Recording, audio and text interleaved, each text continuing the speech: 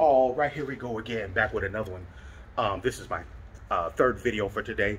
Promise you guys I'll try to pump out at least about 4 or 5 videos. So I'm gonna try to pump out 2 more videos before the day ends.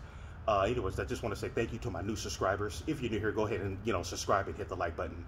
Anyways, let's get back into it. Yeah, so the video that I made earlier, I don't know. I kind of felt like I predicted Jasmy going down to .0050s, which is it did. Not only went down to the 50s, I think we went all the way down to like 54. I think we're at 55 right now, .0055. But like I said, the video from earlier, I predicted this. I said, hey, we're possibly going to go down into the 50s, and we did. But like I said, don't be surprised. Be prepared. Don't be surprised, but be prepared. And I was prepared. So because I took a nap earlier, I went to sleep. And I woke up, and then I checked. I went to Coinbase to check my account. I was like, wow, it actually went down in the 50s. But, I kind of predicted it, and I wasn't surprised. But, but like I said, this is the, perfect opportunity to go ahead and pick up some more Jasmy, like I'm quite sure everybody else is. I wish I had some extra money to buy more tonight, but I actually don't. I got to wait, a few more days. But anyways, right now, I'm looking at, I was on Coinbase, and I saw the volume. The volume is at positive 254 something percent. I was like, wow, the volume is up there, which means that either there's a lot of buying pressure right now. But anyways, I saw that volume. That volume looks kind of promising. But like I said, we could be at the bottom. I don't know. I could be wrong. We could be at the bottom, or we could go down further. You know what I mean? We could possibly go down to .00 50 or 49. But like I said, if that does happen, don't be surprised. Just be prepared. That's all I gotta say. But yeah, anyways, because we're all holding long term. Anyways, like I said, this crypto bear market, this is probably gonna be the longest crypto bear market ever. During the lifespan of crypto, in the history of crypto, this is by far the longest bear market we're gonna have. They're saying possibly up to another like a year and a half to 2 years. But anyways.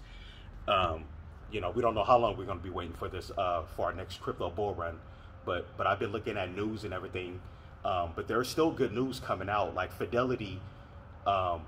Fidelity they just came out with this, Ethereum index fund. So there you go. There you have it right there. They're coming out, Fidelity's doing this, index fund.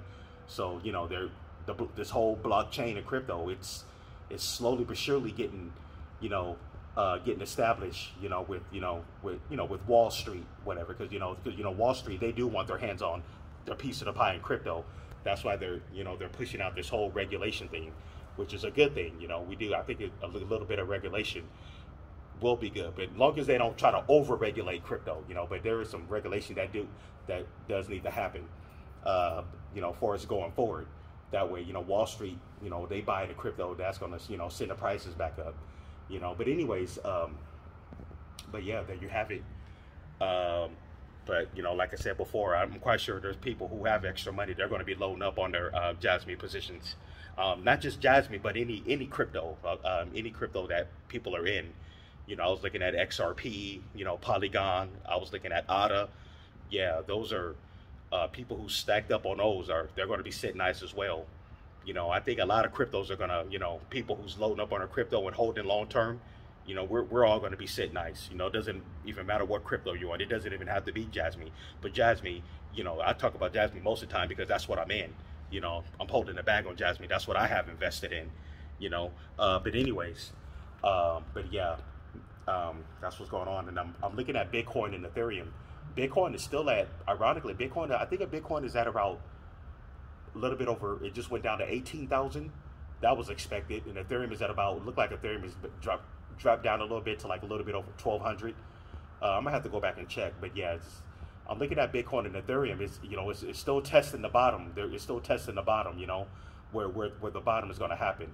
But but like I said, we can't predict the future. We only can go by past history of what crypto and Bitcoin and Ethereum has been doing. But anyways, gonna go ahead and I got to get ready for work. I'm gonna post another video a little bit later, but I'll be at work in my uniform. Yeah, so when you guys see me in my next video. But anyways, hey, don't forget to hit the like button if you're new. If you like the content, go ahead and subscribe, and I will see you guys in the next one. Okay, gone.